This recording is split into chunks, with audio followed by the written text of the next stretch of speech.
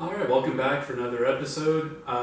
This week I'm going to be taking off the heads off the donor engine. 2 weeks ago I dropped off the heads with the cam setup and the Jim Wolf Tech springs and shims. That's all at a machine shop to get cleaned up, measured, and resurfaced if necessary. Hopefully I have it back in time to get the Z back on the road for Road Atlanta in June. To make it as fast as possible while the heads are getting cleaned up, I'll be taking the heads off the donor engine, which is just completely stock. So we'll be mating a stock bottom end to the upgraded cams and heads and all that stuff. It was a heads package I bought through Z1 a few years ago. They did the initial install, which is, making this my first time doing all this stuff. So I'll be taking the cams off, get everything into little pre-labeled baggies, clean up the block so that when I get the heads back, it can be, everything's clean and ready to go, get it back together, and, just iron out all the kinks before Road Atlanta. And figures. Yeah, our neighbor, a month or two ago, they bought all the materials they need to build their own little chicken coop, and they've got they have what, 7, 8 chickens and a rooster. And guess what sounds off every morning at 7:30, even earlier than that. And of course, it has to go off when I'm filming this video.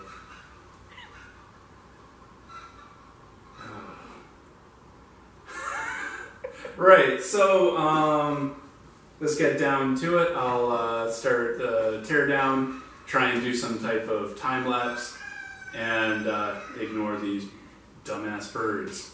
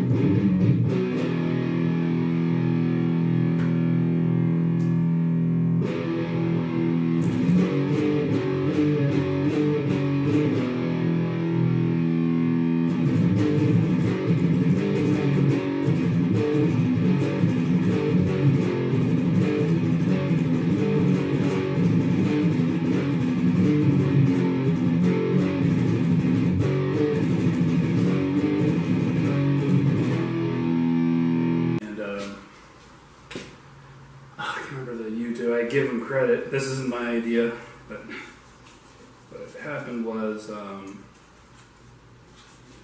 he was cleaning up his, I think it was a K-Series Honda engine.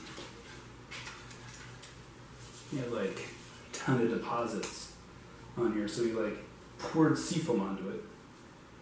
No, his is it's an inline 4, so it just sits straight flat on the engine stand. This is a V6, so everything's at an angle.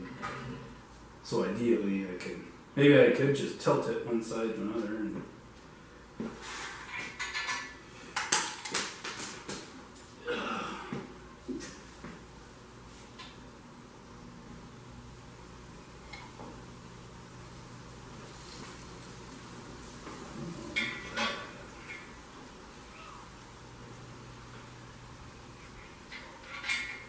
I had a good idea and it worked. That doesn't happen often.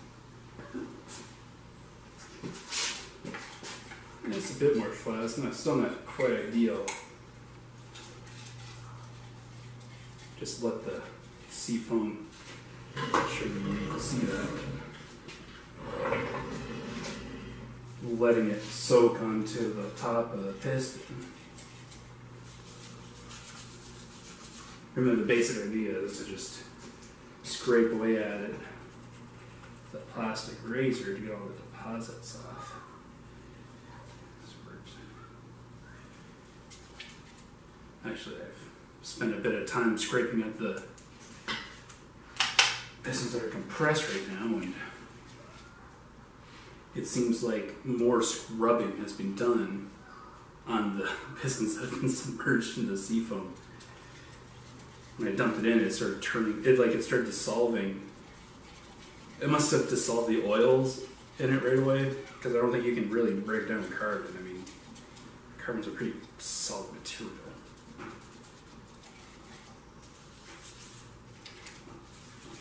What I could do is just light this on fire and see what happens.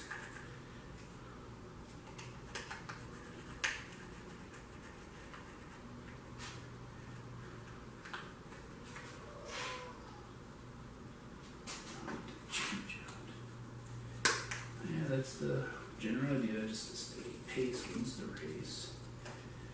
Get all this cleaned up and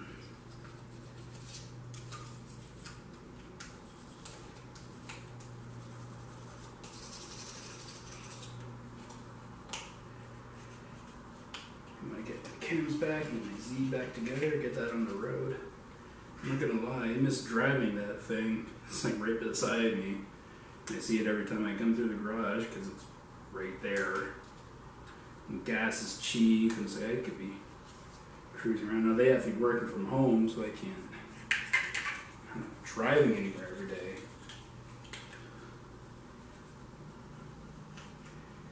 Still, just knowing that I could just go out every once in a while for a cruise just down some back road with the music blaring. Yeah, it's kind of depressing. I really miss driving this thing. Right, so instead of recording us taking off the heads, like I had wanted it to, the camera stopped recording 18 minutes into the job there, so that sucks. I missed a lot. Like, we had like a, we got the timing cover off with, you know, just a hitch or two here and there. My wife and I had a camshaft fight. That was an amazing duel, not caught on camera. It was in front of a camera that apparently had powered off. Yeah, that would have been legit if it had, you know, kind of stayed on and, you know, like, it's like lightsabers without light. I don't know how to describe it. Right, so I've just rated our kitchen supplies. This is just like a green scrubby pad. Got some seafoam that I'm just dribbling onto it every once in a while. I am also completely oblivious to phrasing.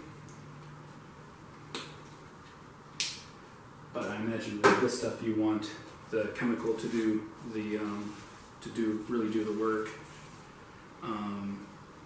Like, it seems to be doing a terrific job of just breaking down all the oils and everything in there that's holding the carbon deposits together. So I'm pretty happy with my results so far. I'm not totally sure where to go from here. Like, I guess 18 minutes. So it's like, there's going to be like a time lapse. I'm not totally sure what I'll do there. I was looking at the sound clips you can download from YouTube to use in your music videos that won't get your videos flagged. And I was like, I don't really care for too much of this stuff, so I'm just going to grab my guitar and play something. I'm split between Metallica and Iron Maiden. I guess if you've made it this far into the video, you've already heard what I've selected. So, hey, feel free to tell me if I did a good job or if I was better off just using the free stuff. Man, that would hurt if you told me that free crap is better than whatever I want to play. I'm just going to do like some type of Metallica mashup just because I think that would be cool. What else is there to it? Yeah, I can't wait to get this thing back on the road. Right, so I'll get my music made, get my video together, and I'll keep you guys posted. Right, until next time. Later, everybody.